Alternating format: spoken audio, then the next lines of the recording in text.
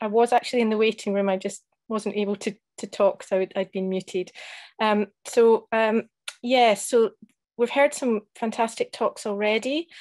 What I want to do now is just talk about the longer term cardiovascular effects following SARS-CoV-2 infection. So as you will have already heard from some of the other speakers,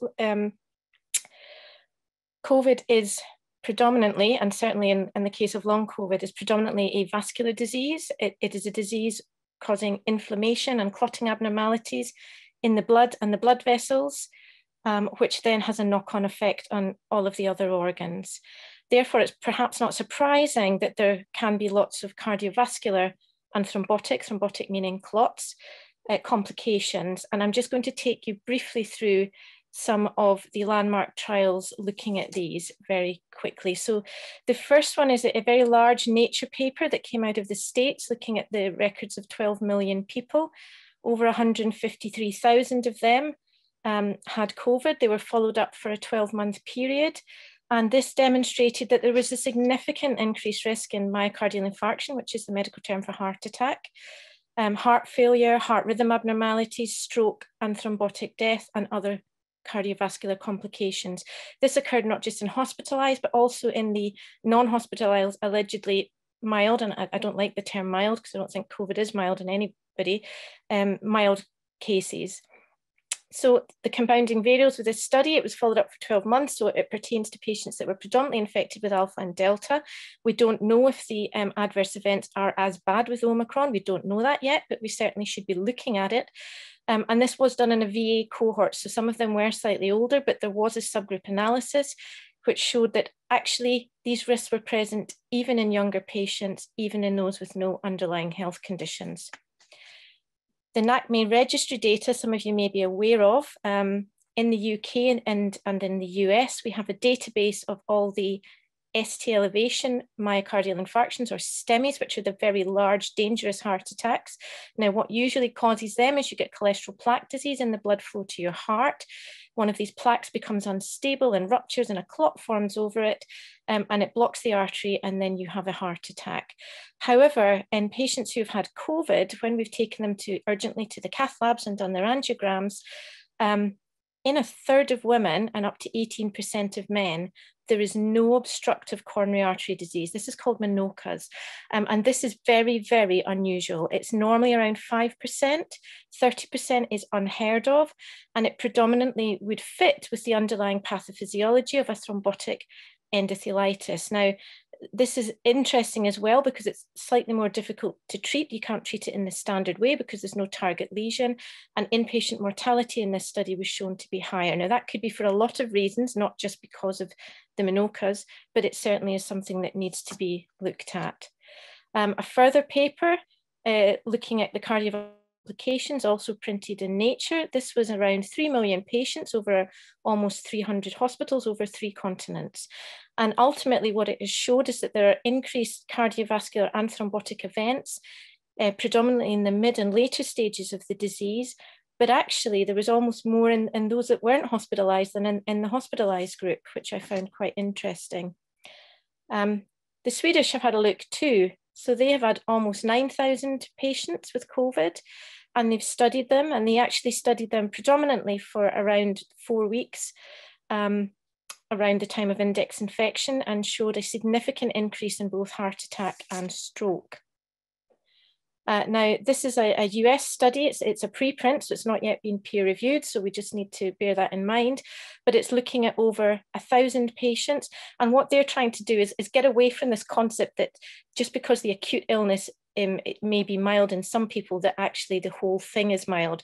I don't think there is such a thing as mild COVID, if I'm being honest, because we have no idea of the long-term effects. And what this study has shown is they have taken all of these patients involved in it were non-hospitalized, mild COVID cases. Some were symptomatic, others were completely asymptomatic, and their COVID was picked up on routine LFT and PCR screening. And what they have showed is that the major adverse cardiac events, that's MACE, were still elevated even if you were asymptomatic from the index infection. And predominantly the events were quite late as well. On average, 10 months, they followed people up for 500 days, 10 months after index infection. And there was also an increased risk of death, both in the symptomatic and asymptomatic COVID groups compared to non-COVID controls. So moving away from the vascular complications, cardiovascular complications of COVID, to the inflammatory cardiac complications of COVID. This is a paper that's just been published by Ike Nagal's group. He is an imaging cardiologist. One of the things that we can see is myocarditis, which is inflammation of the heart muscle. But again, this was looking at a group of patients who actually had mild COVID, allegedly mild COVID, and non-hospitalized. Now, they had lingering symptoms of atypical chest pain, palpitations, and shortness of breath, but nothing that would trigger a routine review for myocarditis or any other high-risk red flags. But when they did cardiovascular advanced image, and what I should say is the routine tests were normal, but when they did advanced parametric cardiovascular imaging on these patients, there was an increased T2 signal in the parametric mapping. Now, what that means is there was increased water content or increased swelling subclinically in the hearts. And this suggests that even in individuals who allegedly have not had an acute severe index infection, they may still be having subacute myocardial inflammation. And this is not from the paper. This is actually one of my own patients who I admitted on call. And I have permission to show you these slides. So this was an individual who came in on call with chest pain.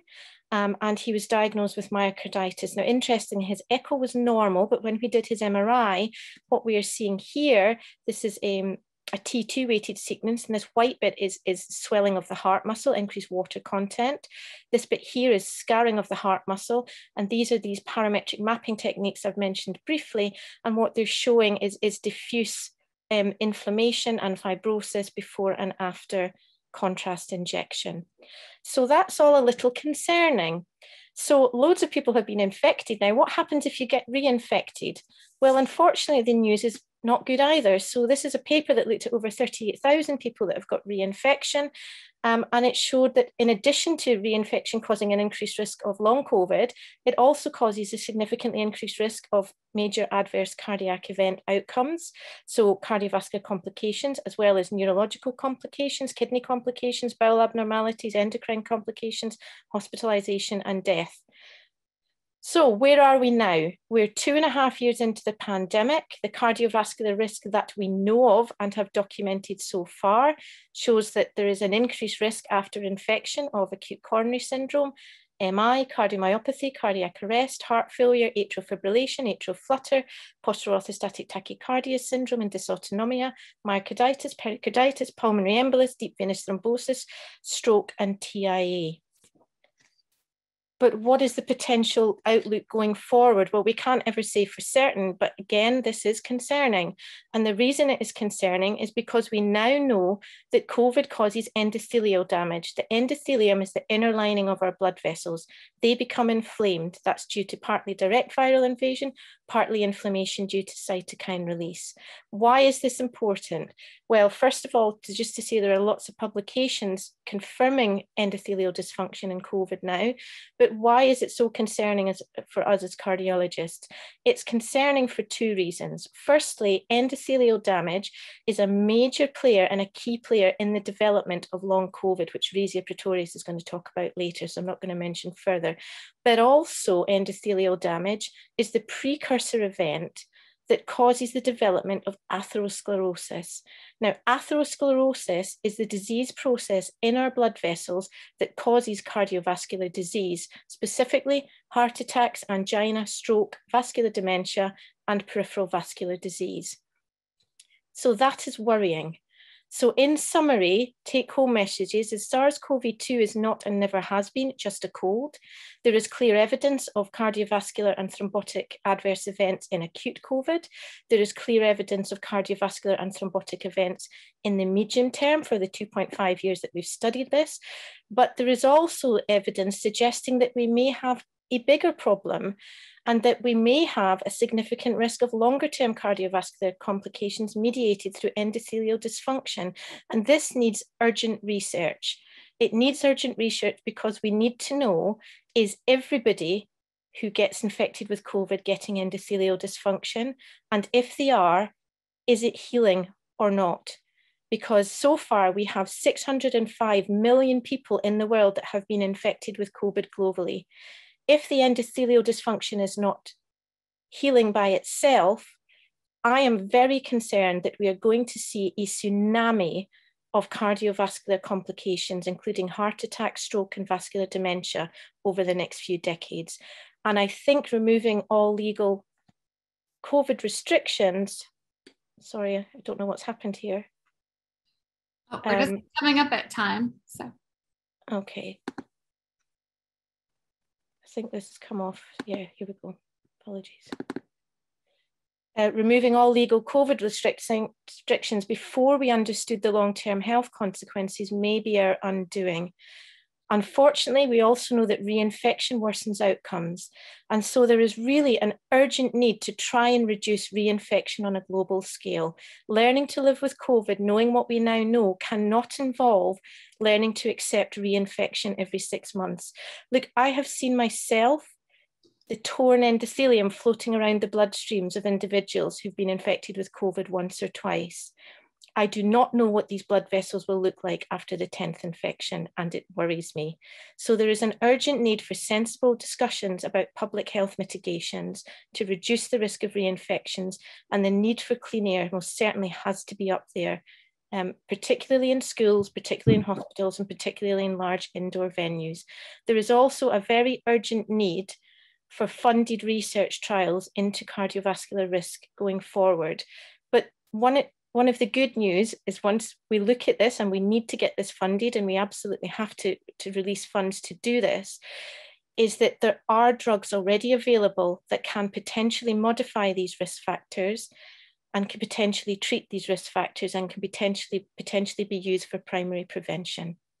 I'm going to stop there. Thank you very much for your time.